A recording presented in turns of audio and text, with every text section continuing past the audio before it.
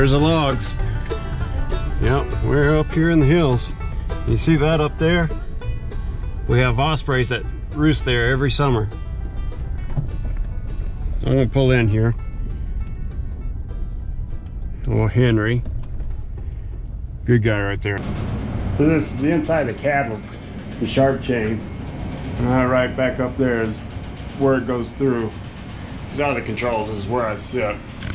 Most uncomfortable chair ever. Most uncomfortable chair ever.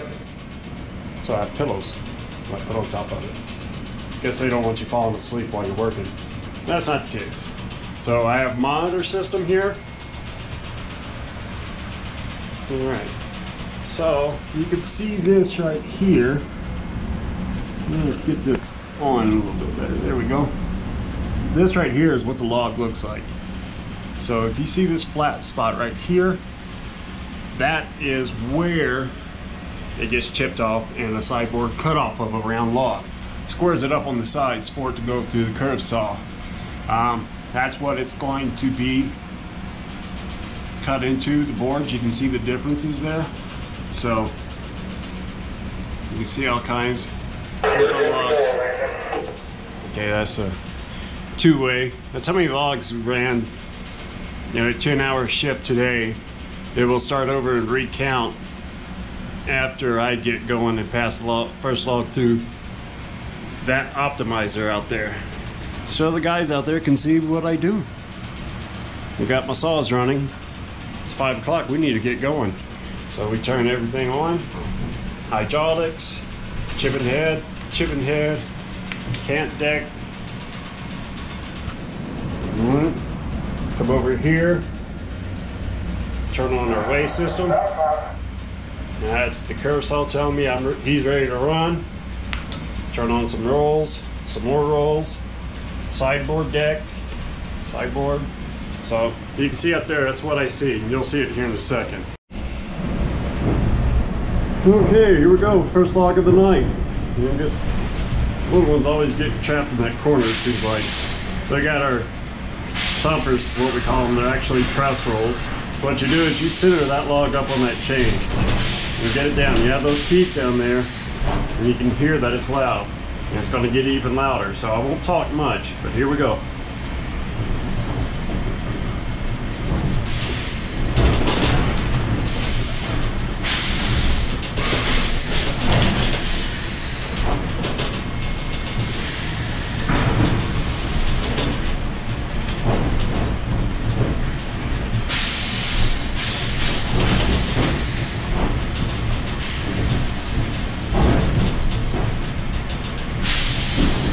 What we're trying to do is find the center of the log. Get it stretched right out over that chain so it doesn't fall off. And they do fall off. So you find the center of balance on this. And so as it's going through that optimizer over there that it just passed through, it's reading what's the best possible cut on this log according to length and diameter. Get that big boy smacked down. That over there is the head rig. He cuts the big logs and the out-of-shape logs. And I cut the out-of-shape logs too, as you can tell. A big sweep. So you get the sweep up or down. This one I'm going to point up, try to land it right on a tooth so it doesn't fall off.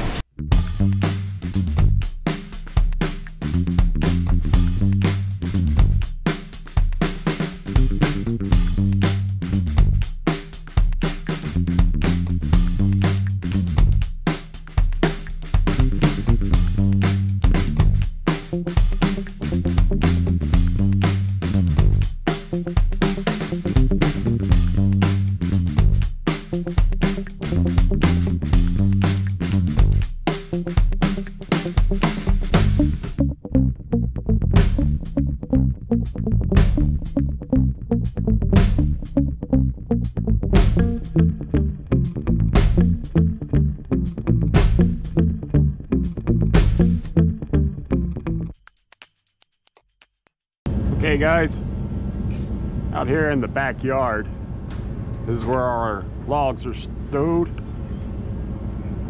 So you can see we have several decks of logs. Loggers have really been hopping away this winter, and we're not running too strong this winter.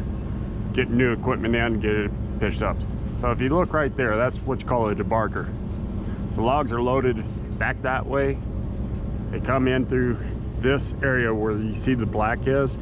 I don't want to walk all the way down there, but you have knives in there and it spins it around and strips all the bark off. And it comes up here. The yellow,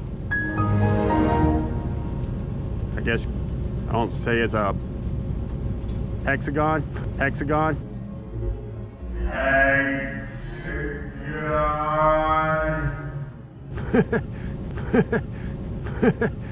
Like for instance horseshoes, barbed wire, etc. It kicks it off to the side down here at this ramp here, and then our loader operator comes and picks it up, and it comes up through here. We'll come inside. All right, and this is where the log kicker station is. It's right above me, and these what you call the windmills, and it kicks various logs. Now we're not running really big logs tonight, so it's going over, some small logs are going over to the head rig. All right. Okay. It's too loud in here, you can't hear me, but I might put subtitles in here. So this is where I work at, my area. This is the logs I run. That's the sharp chain, that's the head rig. We'll go up here to these stairs.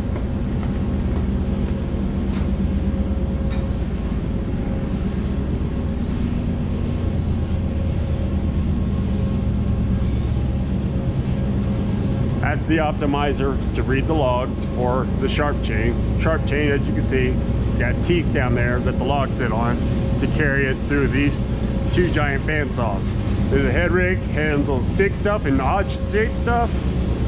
It's gonna be loud in here, so I'll probably have to yell. Hopefully you can hear me. This is where the boards come off after they're getting shaped before they go down to this end. That's loud. These are rollers that the logs travel on. My logs up from the sharp chain come out this way, fall into this belt. Big logs that have been cut down to 8 inches come to here, called a transfer deck. They travel down this conveyor belt. As you can see, there they are. And this is what you call a resaw. For any boards that are too thick or oddly shaped, like when you drop a log right there, you see that? Yeah, I dropped one. It comes over here.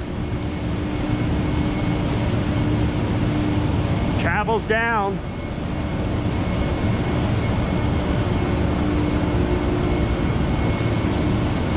This direction. All the sideboards that come off the head rig and the sharp chain come to here.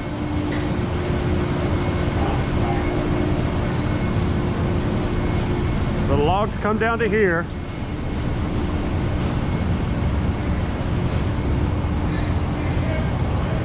And this is where they land after we've cut them down at the north end. Come down here to the south end where they travel. And they go through this belt here. And this is what you call a curve saw. The reason why it's called a curve saw, because it has a gang of saws in here that will cut with the sweep of the log, so it doesn't have to be perfectly straight. As they come out, we have a person that sits here, pulls the shims. You have to cut little shims off the sides of them to get it perfectly uniform. And then they fall out on this chain. They go up through here to what you call a trimmer. We have a person that feeds this up. And it goes there. That's Nate, our electrician, trying to figure something out. Something's not working right. So they go through there, and that optimizer right there reads the width and the length of the board and trims it accordingly. Also reads what you call wane. If it has wane on it, like this one for here, I don't know if you can see that, hopefully you can. But this end right here, well, that will get cut off because it's not a good board. And So, and after they get cut, they go back here into what you call a sorter. And after the sorter, they go down to a stacker. I'm not gonna walk all the way down there, but it gets stacked and then it goes outside to a kiln. All our mess pops downstairs. If you could see right down in there, well, that's a vibrating sister, it's downstairs. We're up a story, we're above everything. I'm 3 stories up right now. So it's a very big place. So, and then the bad boards like this one here gets dumped out to what you call an edger.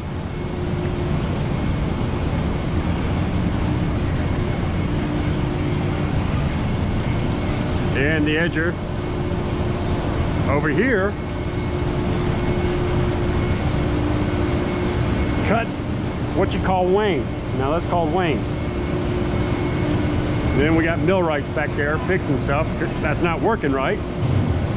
Getting stuff ready because we're on our lunch break right now. That's the reason why I'm doing this right at this point in time, so it's a little more quiet. It is loud in here. We wear earplugs. So it goes through there. You have 2 circular saws that cut the edges off of it and make a good square board. And that's basically it.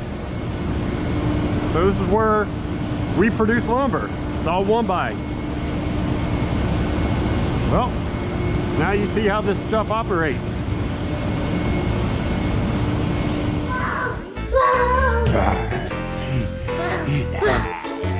Hey, on this guy? Hey, you trying to get me? Put the mask on, do on this guy? Okay, come here.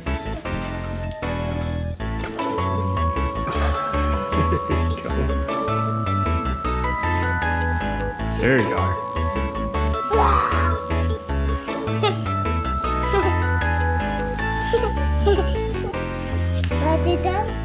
Okay.